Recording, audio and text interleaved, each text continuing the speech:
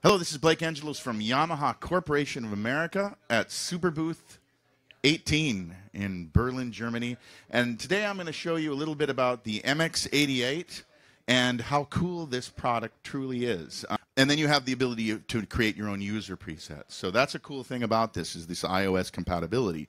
And of course, compatibility with Cubase. It comes with Cubase AI. You can download that for free. And you have a DAW. You also have a remote control capability, which I'll show some of that as well.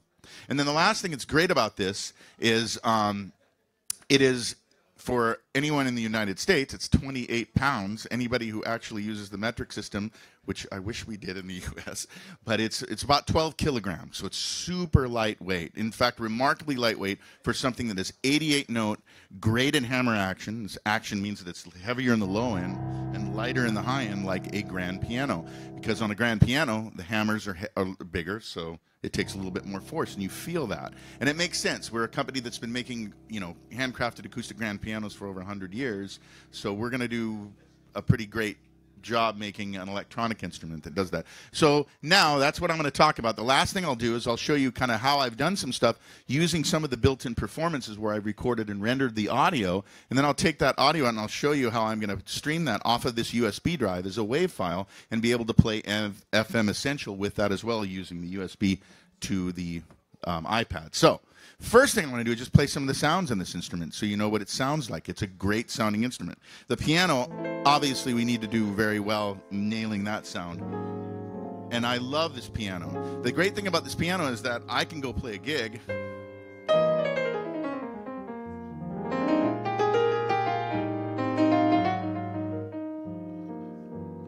and feel like I have this really great instrument that has a lot of expressiveness. I can play very soft.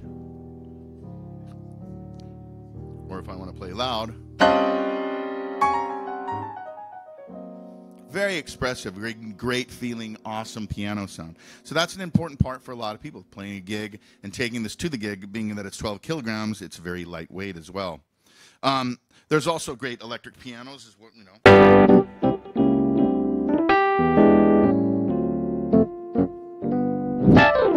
nice sounding, great, it's got the bark in the low end and stuff.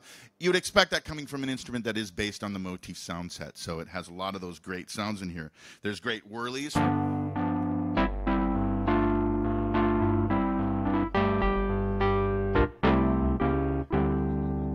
There are some cool, choir sounds, lots of just...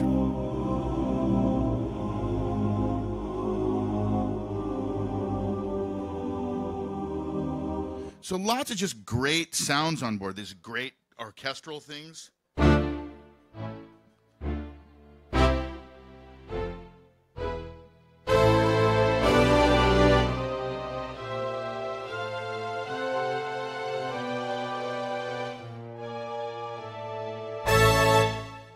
Expressive. When you hit it harder, I get the brass sound in there. So that's an important part. The most important thing is always sound quality, and the MX88 truly delivers in sound quality.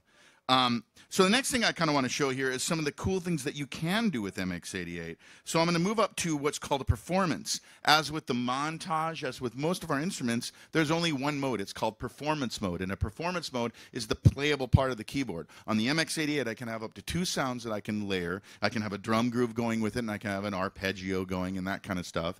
But it's actually a 16-part multi-timbral instrument as well. Same thing with Montage. Montage performance, although on Montage you get more. You have up to 8 parts that you can play simultaneous. There's more DSP, more better. This is like the flagship, but this is the lower cost, instrument, but it has the same type of architecture. So only one mode inside of this instrument. And some of these things, like this one in here, what I did with this one, this is one of the performances, and I just kind of went here. It's got a little.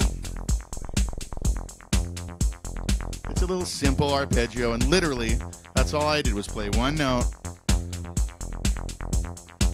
Okay, you get the idea, right?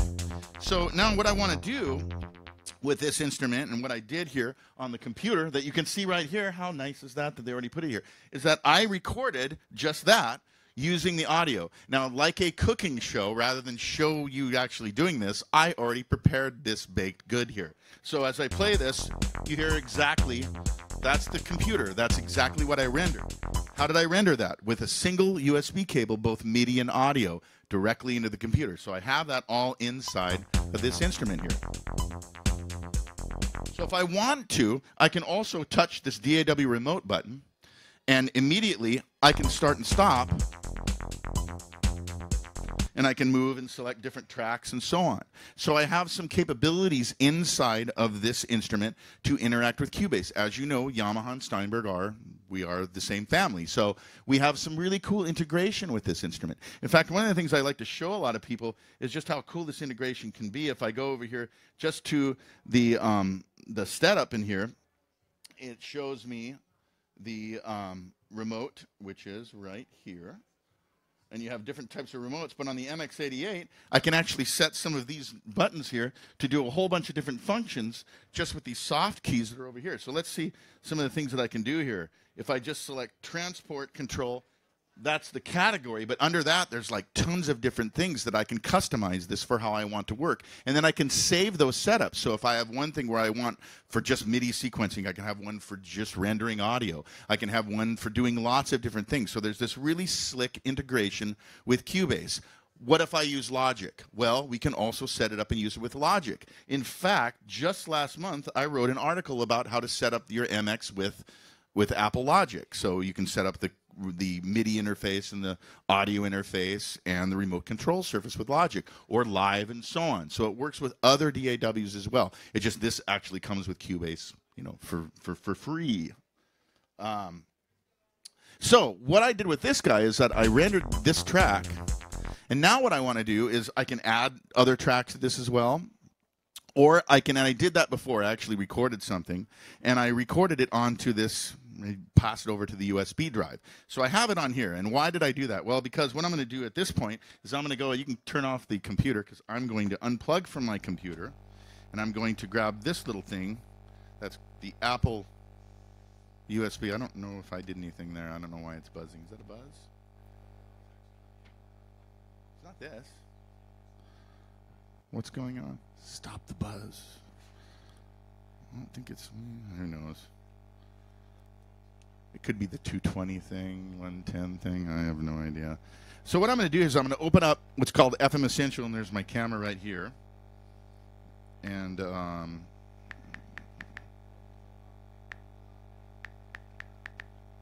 just do my Touch ID. There it goes. So this is FM Essential here.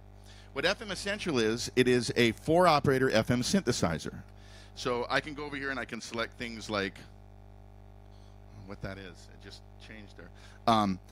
You can actually edit all of the operators here. And again, I said when you open up FM Essential for the very first time, it has limited functionality, and all I have to do to unlock the full features is to plug it in to any MX keyboard with this cable right here. So you can see some of the cool things it does. And I'm going to do a couple of stuff in here. I'm going to go in here and I'm going to turn off my local control, so we're just going to hear just the FM Essential app in here. So I'm literally playing the iPad right now. And I can edit things. I can go in here and say, well, let's just do something that's a very I can change the filter in here, and I can actually use the hardware controls on the MX to control the filter. So there's these cool kind of interactions between both the hardware and the software on the on this FM Essential app as well.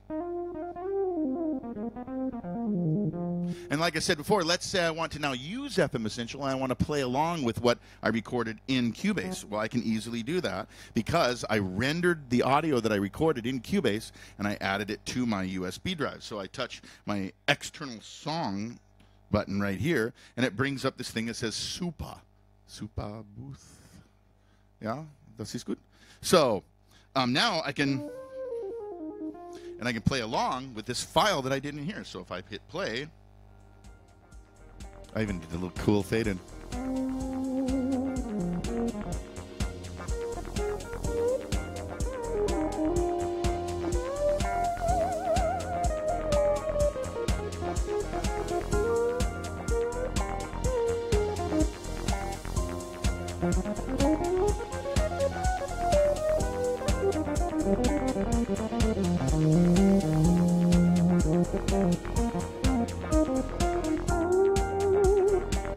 So I can play along with stuff. It's a really cool system. You have the computer functionality where I can do a lot of my recording in here. I could use Cubasis inside the iPad and record that way. In fact, Cubasis is a cool iOS, by the way, app that is a sequencer that's based on Cubase as well. So what do we get here? We get a great sounding instrument, a great feeling instrument with really, really nice graded hammer action.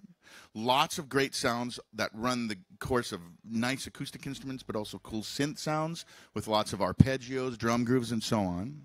Then you have the ability to connect to the iOS device and play that as well in the FM Essential app. And the best thing about this product is really the price. The price is very low cost. In the US, I can tell you what it is. I don't know what it is in Euro, but in the US, it's about $999, $1,000 to have this instrument. And I love it as a gigging instrument, especially because of the lightweight. At 12 kilograms, it easily is transportable on long gigs and stuff. So that's kind of a brief introduction to the MX88. 88 notes, FM Essential, computer connectivity, great sound, great feel.